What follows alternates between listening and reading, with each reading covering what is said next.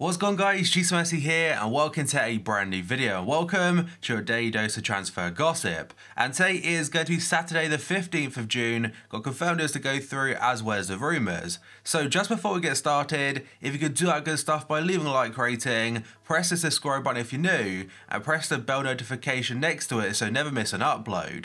Yes, this episode will be down below in the description box. At current schedule, every day at 8 AM UK time is a new transfer upload. And in the comment section below, who's going to win the Copa America this summer?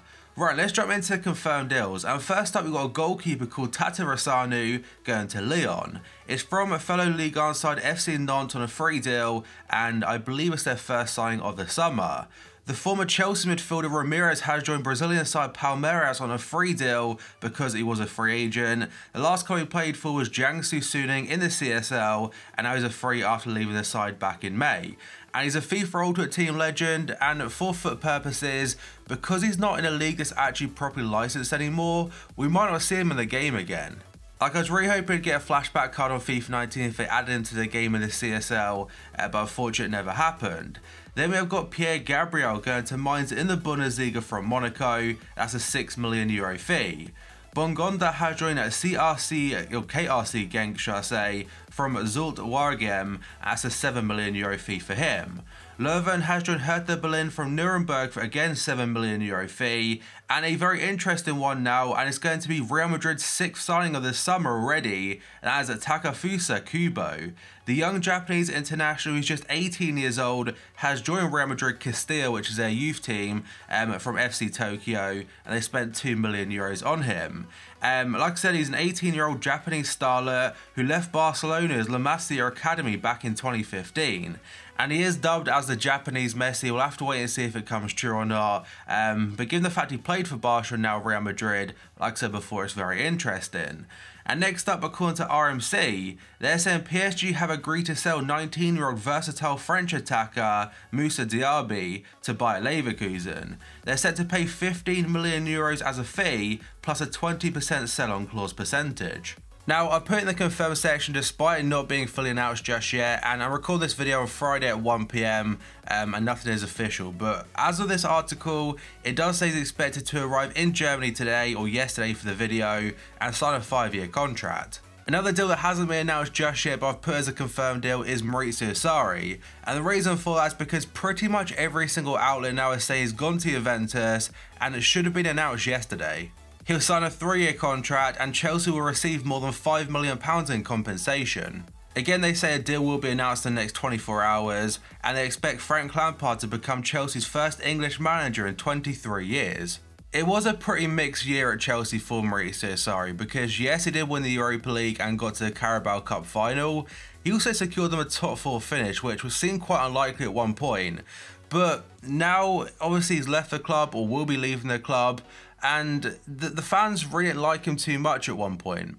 But next up, according to The Independent, they're saying Arsenal are closing in on a deal for wonder kid goalkeeper Marcus Schubert. It'll be a free transfer from German side Dynamo Dresden, and he's set to replace Petr Cech's Leno's number 2. UOL are saying that Everton lead the race for Ajax star David Neres. That's over Paris Saint-Germain and the other teams interested. PSG have reportedly met with the agent of Neres, but he's believed to be in favour of a move to the Premier League instead, and it could cost the Blues over £40 million this window. And Everton did show that last summer when they signed Richarlison from Watford for 50 mil, they're not really too worried about spending too much money, and to be fair, Neres could be a very good option. And next up, according to the Daily Mirror, they're saying Arsenal midfielder Lucas Torreira is contemplating his Arsenal future after admitting he is struggling to adapt to life in England. Once he settled into the Arsenal team last season, he impressed a lot, but at one point, I think after Christmas, it went a bit quiet.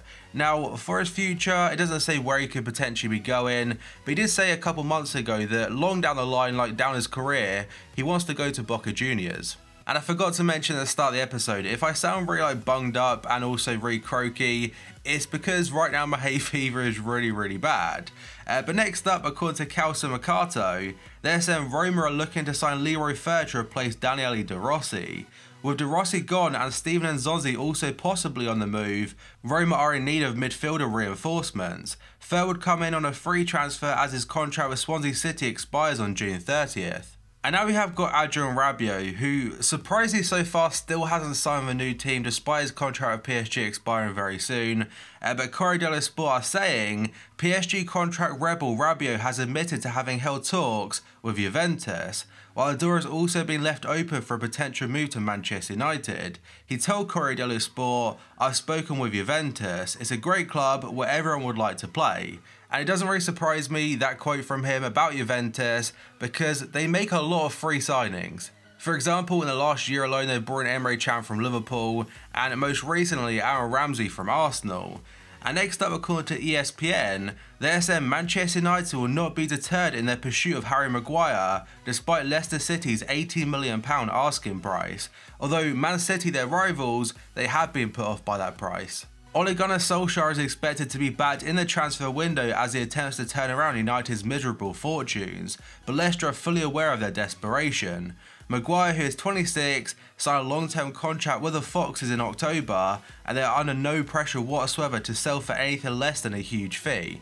Now, the fee itself does seem very high, but I'm not going to judge it and if it does happen kind of thing, because people done the exact same with Van Dijk a year and a half ago, and look how that turned out. A very short one from Marca in Spain is saying that Real Betis are in talks with Fulham over striker Alexander Mitrovic. He is set to leave the club after relegation, and a move to Spain could well be on the cards. And moving on, according to Gianluca Di Marzio, he is saying AC Milan are looking to sign Kostas Manolas and take advantage of the fact that Roma will have upcoming financial fair play limitations, and that could explain why they might not spend to replace De Rossi from earlier, instead bringing a free transfer like Leroy Fer. Milan are hoping for a lower price on the Greek's €36 million release clause, but Roma will not have any discounts. Milan have already contacted his agent to see the availability of the 27-year-old. And this story goes into the next one from Gazzetta dello Sport, saying Juventus and Roma could strike up a deal to swap Gonzalo Higuain for Kostas Manolas. The Italian outlet claims the striker's valuation matches that of the defender's release clause of 36 mil, and their deal could suit both parties. Edin Dzeko is set to leave Roma to go to Inter Milan, and for Manolas, maybe his future could lie elsewhere, and he seems to be interested in the prospect of joining Maurizio Sarri. And Roma are actually in this episode quite a bit, and this next one's according to Futomak in Turkey. They're saying AS Roma are interested in signing Loris Karius. The new Roma boss, Paulo Fonseca, I probably said his name wrong, he's reportedly in the market for a new goalkeeper, and Karius is said to be an option. The 25-year-old agreed a 2-year loan deal with Besiktas last term and impressed during the second half of the campaign. Roma defensively last season, including their goalkeeper, were very far off the year before the likes of Alisson in goal and Manolas in top form. And now, according to the player himself, Ayoze Perez, he suggested that a long summer could lead him away from Newcastle, with the Spanish forward offering no guarantees amid links to the likes of Tottenham and Valencia.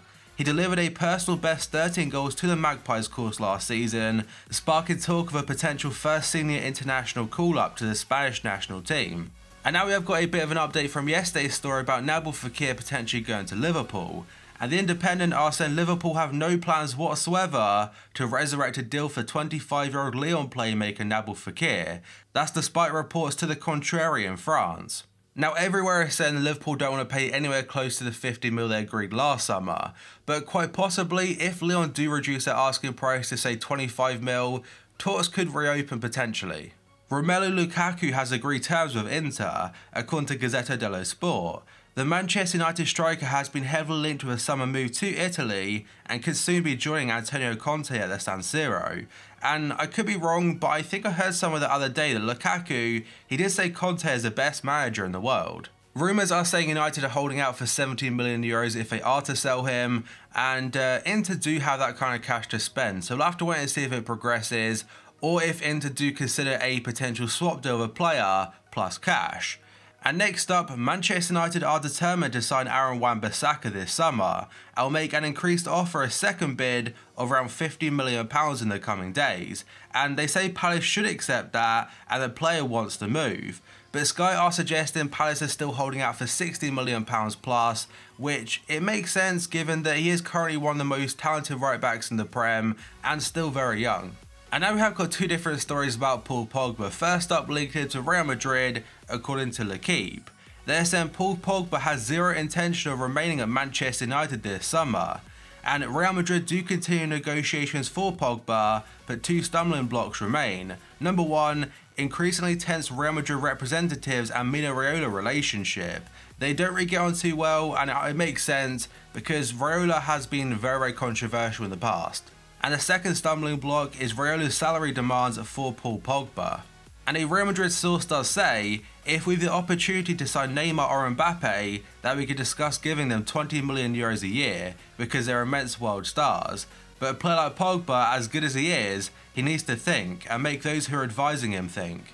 And L'Equipe go on to mention that Pogba has been a little taken back by Real Madrid's cold attitude to his salary demands, and is warming increasingly to the idea of returning to Juventus. And Sky Italia sent Juve sporting director Fabio Paratici, he has travelled to England for talks with Manchester United regarding the Frenchman. United would be holding out for a massive fee in the region of 150 mil, and if they do sell Lukaku as well for 70 mil, they have a lot of money to spend this summer. And West Ham have now just announced the signing of Spaniard Pablo Fornals from Villarreal. It's a £24 million fee and he signed a 5-year contract. But that, guys, is going to be it for this video. So if you could do that good stuff by leaving a like rating, press the subscribe button if you're new, and press the bell notification next to it so you never miss an upload. Yesterday's episode will be down below in the description box, and current schedule every day at 8 AM UK time is a new transfer episode. And finally, in the comment section below, what nation is going to win the Copa America this summer? So thank you for watching this video, and I'll see you next time.